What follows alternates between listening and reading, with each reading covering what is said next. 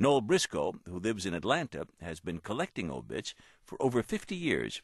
He says his collection is a way of savoring people after they're gone.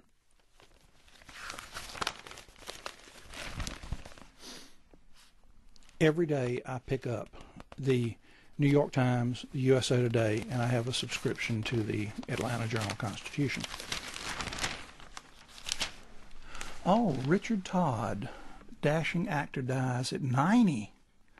Richard Todd was the person who played the Reverend Peter Marshall in that wonderful movie, A Man Called Peter. He preached here in Atlanta.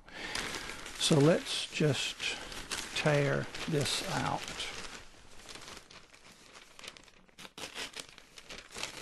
One time, last year, I decided I was going to see, just for my own curiosity, how many obituaries I collected in a month's time.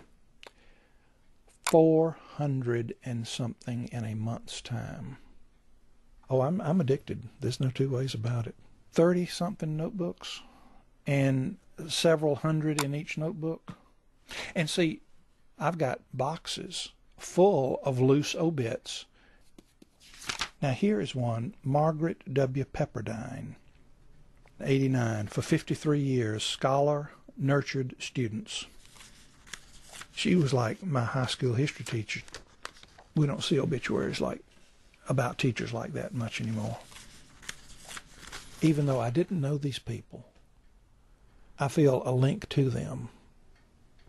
If I'm fortunate enough to have an obit written for me, they will say, Noel Briscoe, the archivist of death, dies.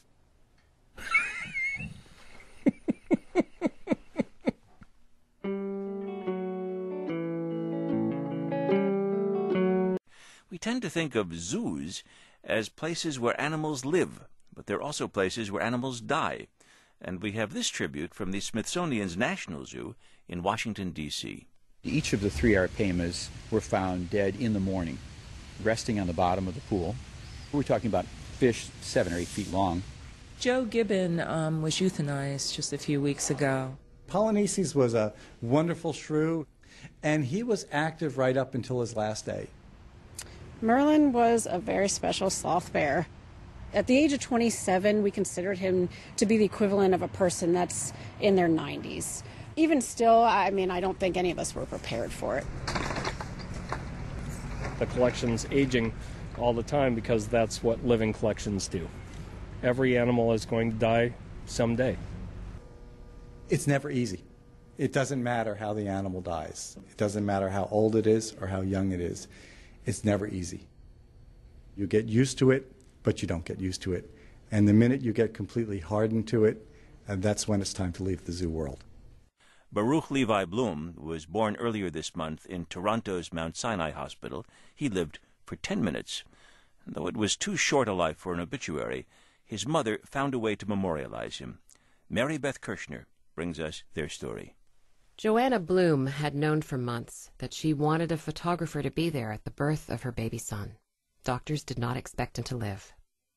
On December 1st, Joanna had an emergency C-section. Her husband was sitting at her side, holding her hand. There was a blur of activity in the operating room. And I looked towards the wall, and I saw this really unassuming figure dressed up in a gown, her face covered, and she was holding the camera in her hand. Doctors whisked Joanna's 2-pound, 11-ounce baby away, and they struggled to keep Baruch Levi Bloom alive for 10 long minutes. He had a birth defect of the brain, and his heart had failed. His tiny body was brought to Joanna in the recovery room. Ashley Hutchison was there too. When I walked into the room where Joanna was with her son, she looked up at me, and we locked eyes and kind of looked at each other, and there was a small smile from both of us, and said to her, "Wow, he looks beautiful." He's pretty beautiful. Oh. When I start taking pictures, it's like I'm not there. So Joanna looked down at her son, and that was that. They were having their moment, and I was in the background, and it's that simple. It almost felt as though we were not holding a baby, but as though we were holding an angel.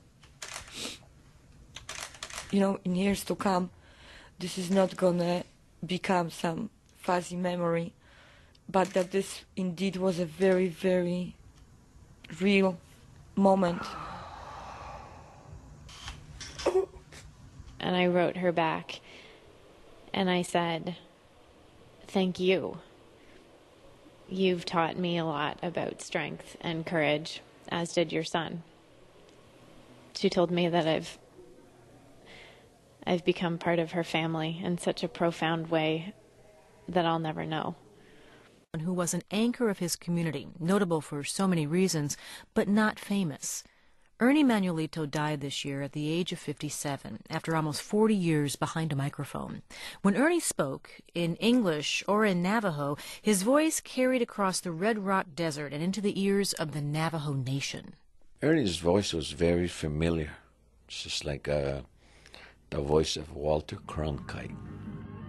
He was the first voice that came on the air when the radio station started here in Window Rock. Good evening, I'm Ernie Manuelito with KTN radio station. And he stayed on here with us until he left us.